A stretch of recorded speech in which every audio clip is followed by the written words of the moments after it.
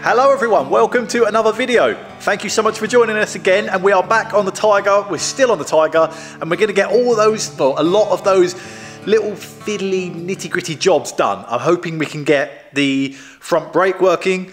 The rear brake pedal was flapping around and that needed a lot of work, and I'd love to get the mudguard mounted, but that leaves us with a bit of an issue. And I've got to thank you all, first of all, so much. So many of you commented and helped me on Instagram and on YouTube, pointing me in the direction of Lucky Luke. Luke, if you're watching, you're a star. I needed a seat for this project and I was looking everywhere. I didn't want a new one. I wanted a nice old one that sort of looked worn and apart. Bates was the brand that used to make the cool period correct kind of nice ones. And Luke came through, he had one, he was on a bike that he actually took off a bike and was willing to sell to me. I haven't got it yet, but it's on the way. So hopefully, fingers crossed, in this episode, we'll get all the brakes working, all the little bits buttoned up, brackets done, and bars on, levers on, and hopefully get the seat and the mudguard on.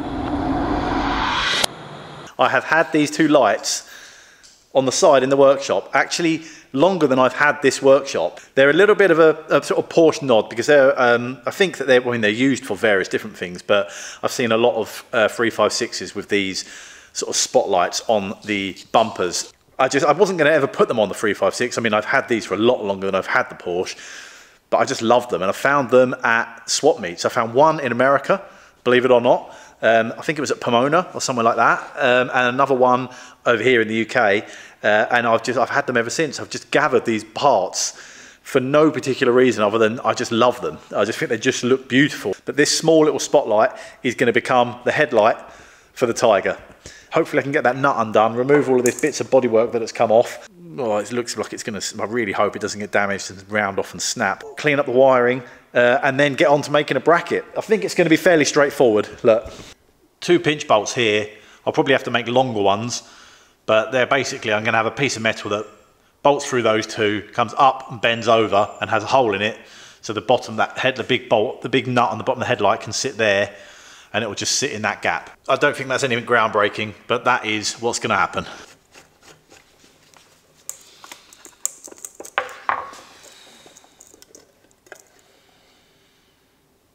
Ooh.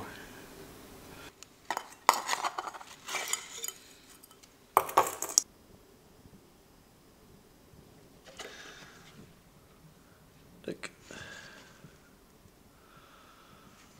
It's all in really, really good condition. I'm amazed. It's beautiful. There's a tiny bit of rust around the bottom there that I can deal with, but that's fine. All right, I'm going to get the 2 wires off there, clean that up, and this is the big problem.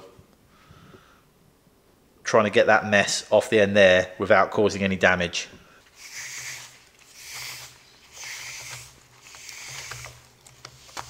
Oh, yes. Oh, it's off. Yes. Thank goodness. I was really worried because that nut is really quite rusty and hot. I had to heat it up, but I put a wet rag in the headlight bowl to try and keep the chrome good and not damage anything, and then heat the nut, cleaned it up with a wire wheel. Boom. It's off. We're in.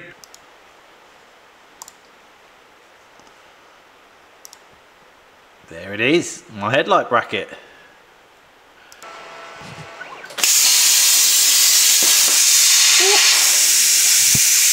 Wow.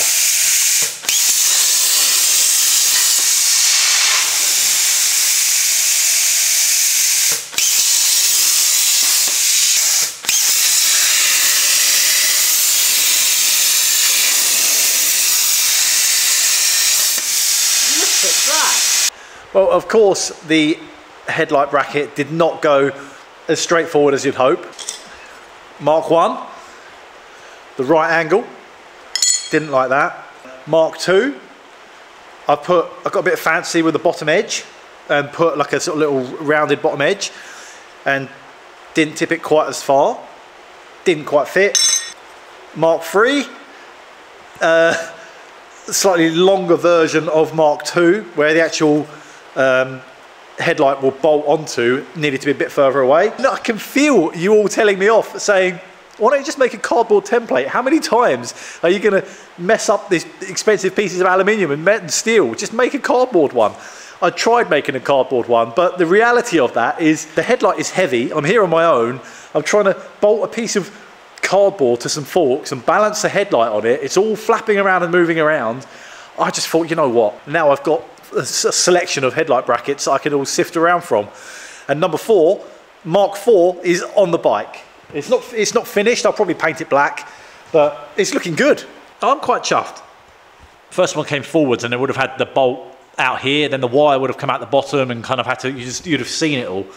So I flipped it round and bent it backwards so it bends in. It's very close to the frame, but it's all in there. It's all fine. I think that looks fairly smart. What do you reckon? That little silver bit in there, that's a little spacer that I may well take out, but then I'll have to cut the threaded part a bit shorter to bring the headlight down a little bit more, because I think it's a little bit high at the moment. But I can lose that. So there's probably about 20 mil there nearly that it can come down. I think that will help. I'm calling that a victory. That's done. Another bracket finished. By the time John comes back at the weekend, it's going to look like a whole bike if we carry on at this rate. On to the next problem, the rear brake pedal. It's actually fitted to the bike, so we're taking one step back now, and I'm actually going to have to take something back off the bike. It's basically loose and flapping around. So I'm going to have to fire up the lathe, and I think we're going to have to make a new axle for it.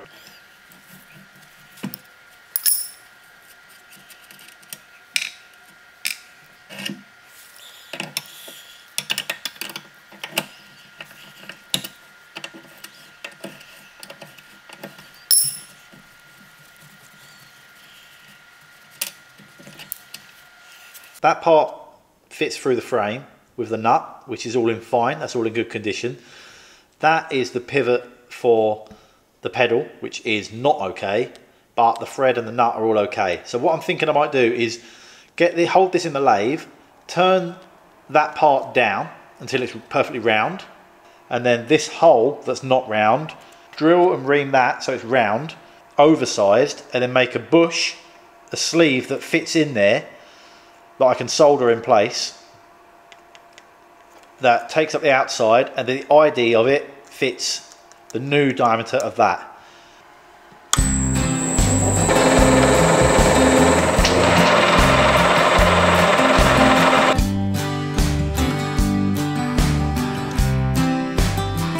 If I tell you my feelings, if I tell you the truth, would you keep it a secret? Would it die with you? You gotta promise to promise that you never will tell. Can you be honest and take it with you to hell? Keep it under your hat and bag up the cat. Keep it under wraps or behind your back. If you know what's best, keep it close to your chest. Let them all just guess, and brother, I'll confess.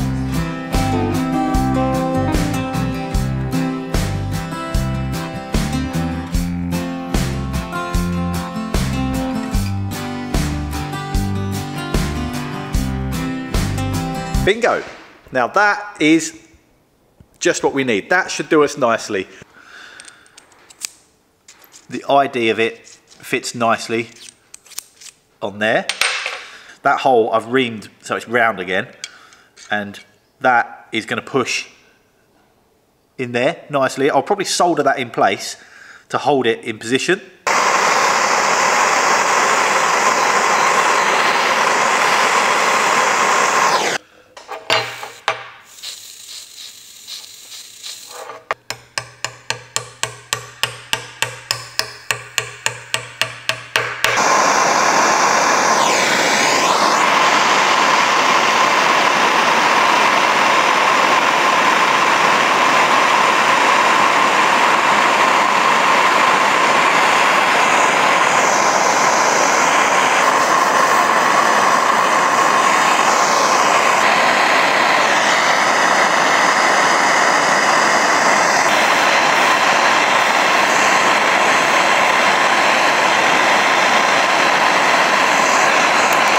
That looks all right. I'm quite pleased with that.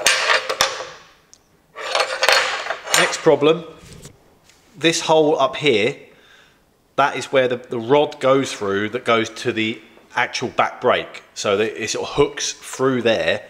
As you push the pedal down with your foot, it pulls the rod that way and actually works the brake, the actual back brake. And look how close that is to wearing through.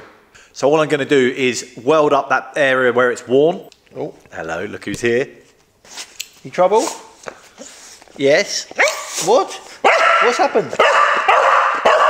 Oh, here we go. Here we go. All I'm going to do is weld that all up and make it mess around again. Goodness sake.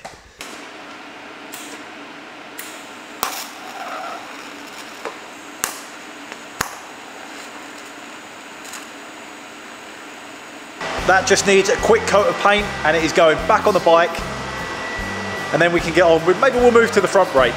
Let's have a look at that, see if we can get that working as well. Keep it under your hat and bag up the cat and keep it under wraps or behind your back. If you know what's best, keep it close to your chest and let them all just guess. And brother, I'll confess.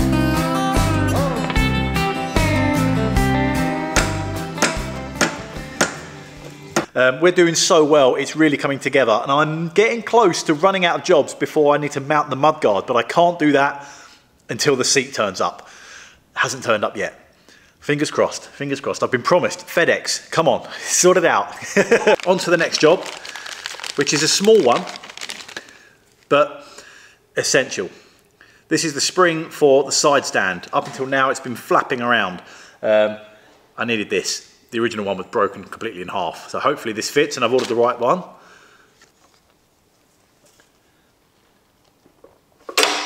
Oh, here we go.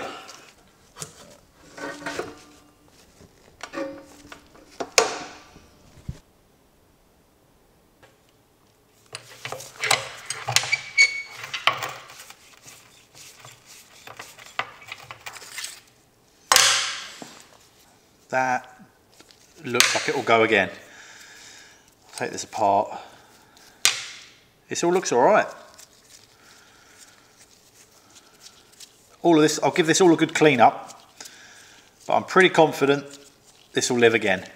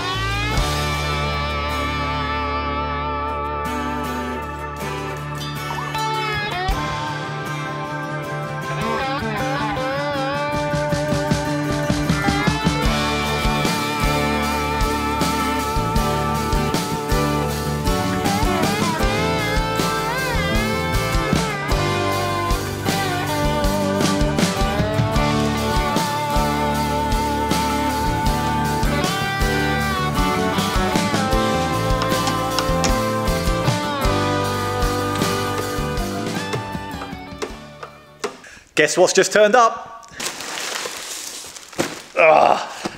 Yes! This is what I wanted. Exactly the seat that I wanted. I completely appreciate that this probably doesn't look like much, just looks like a worn out, knackered old seat. But it is exactly what I was after. I've been looking for one of these for so long. Oh, look, it's even got the fancy bait sticker underneath, look. Literally couldn't be better. It's perfect. Actually got some sort of leather cream, like moisturiser cream from Dean down at the repair shop for his leather shoes. I'll probably give it a little wipe over with that because it's quite dry. but it's come from America. So hey, I guess it's a California sun has baked it nicely. Thank you so much, everybody, for leaving a comment and pointing me in the direction of Luke, Lucky Luke. I guess I better get it mounted now then. Let's make some more brackets, get the mudguard on properly, and get that seat mounted. And then I'm nearly there. I feel like taking it up the road. Let's make some engine noises. It needs some work. It's basically mounting it. It had this horrible piece of metal welded on the back of it with a hole in it, where the previous person had obviously mounted it. I cut that off to reveal a big hole in the bottom of the metal plate at the base. The front bracket is in slightly the wrong place, and then there's 3 holes at the back for me to bolt it to the mudguard, but there's no bolts. So I need to get in to put some bolts through there, and actually shaking it around, I can see through the holes, there's actually the old bolts loose rolling around in the seat.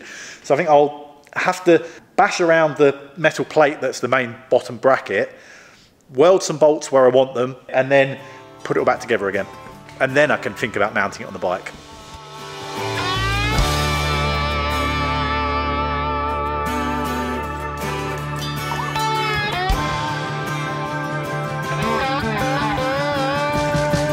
There's the bolts.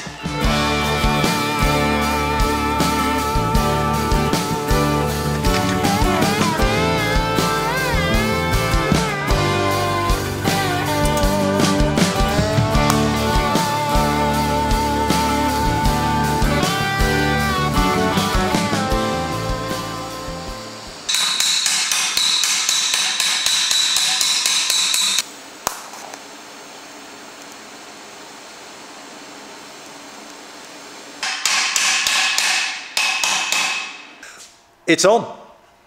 The seat is fitted, the mudguard is fitted, the brakes are on. It's looking good. It's looking like a bike again. I've got all the levers on. I'm chuffed. I'm really, really pleased. So I'm going to clear the benches off, tidy everything up, put all my welding equipment away, get all the engine pieces out in preparation for John to come up this weekend. So next week's video, we'll get into that engine and we'll find out what surprises we can find in there. But for now, thank you so much for watching. Thank you again for helping me find that seat. I love it. Make sure you subscribed. It helps us all out with the numbers. You know what it's like with these algorithms. We'll see you next time.